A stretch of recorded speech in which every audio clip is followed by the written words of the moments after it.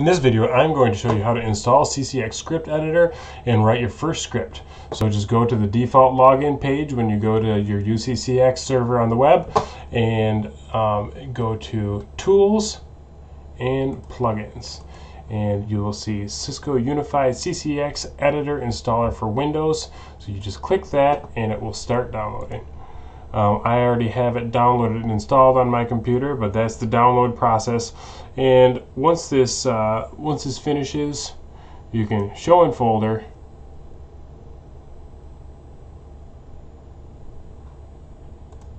and then double click it to get started. And I just uninstalled it so I can show you the process, but it's pretty straightforward. I'm going to double click it, click yes, and it is going to start installing. This might give me problems because I'm not sure everything was removed when I uninstalled it, but let's just give it a try. This looks like a promising start. Next, and this might not be empty. Next, next. It's installing, and maybe I am in luck.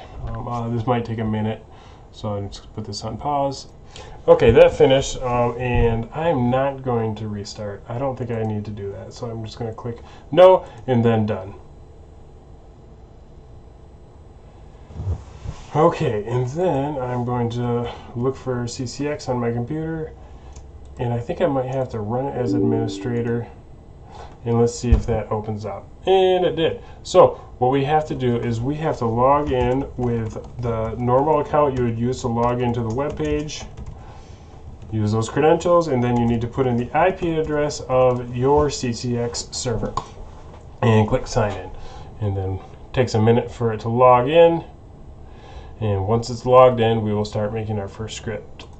Okay, it launched. So I am going to make it full screen, and I'm going to make our first script. So I'm going to do File, New, Blank Script. And the script that I want to make is something real simple. I just want a call to come in. I want it to accept the call, and then I want it to deliver it to an agent of our particular queue. So if I expand contact, I will see accept right there, and then I want to deliver it to a queue, and those settings are going to be under ACD, and we want it to be select resource. Okay, so now for it to be able to select a resource, we need a contact, and we also need to know which CSQ, not a contact, a user, sorry. We need a user and we need a CSQ. So I'm going to create a couple variables for those resources. First one I'm going to make is a user. So I typed it, but you can click this drop down and select it. And then I'm going to name it agent, and I can keep that null. And that's it for agent. And then we are also going to need a CSQ ID. So I'm going to click new variable again, that arrow right there. And this is going to be a string variable. And then I'm going to name this one our CSQ ID. So if I go back into call manager, let me log in, not call manager, UCCX rather, and I go into subsystem, RMCM, contact service queues, I can see that the queue we created in an earlier video is called standard. So that is what I want to name that variable, because that's a queue that I want it to be delivered to. So string,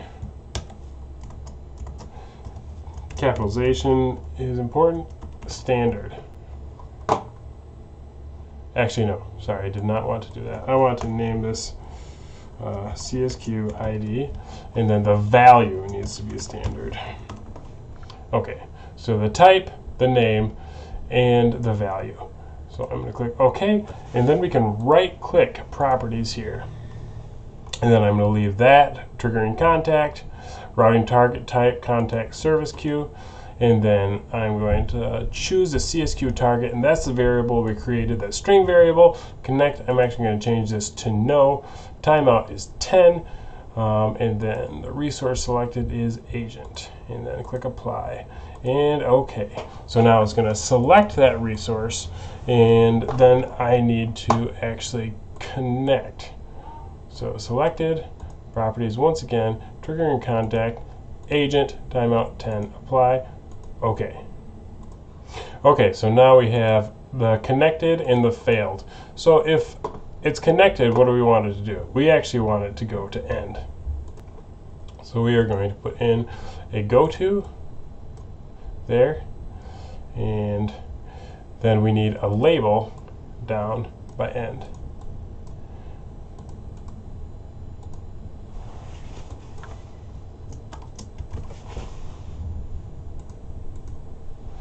Okay, and then I'm going to right click this go to label. And I'm going to copy that label and paste it right there. So I think that's all we need for now. And then for queued, I guess we could just put the call on hold, and later I'll show you how to put in some hold music. So let's go to call contact, call, hold. And I think that is it. That should deliver it. So one thing that I want to make sure to do is go up to tools and validate. If this throws any kind of errors, then it's not going to work. You'll get a voice that says, we are experiencing system difficulties, and it will disconnect. So I'm now going to try to save this into the repository. So what I'm going to do is I'm going to save this to my local machine. I'm going to save as. So I'm going to put this as standard.aef, and I'm just going to save this on my desktop for now. And then I am going to go to CCX. And I'm going to log in again.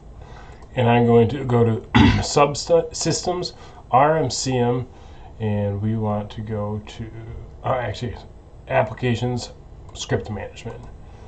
And I'm going to create a new folder, and I'm going to call this one Standard. Return Script Management. Then I'm going to go into that folder, and that will help you keep your applications and scripts in nice, tidy folders. So I'm going to find that on my desktop now, the script itself. So I'm inside the standard folder. Now I'm going to upload the standard script. So I'm going to upload that and return to script management. So that is it for this video. In the next video, I'm going to actually create an application, load that script into it, and I'm going to make a test call and watch that call come in, hopefully. Thanks for watching. Please like and subscribe if you enjoyed it.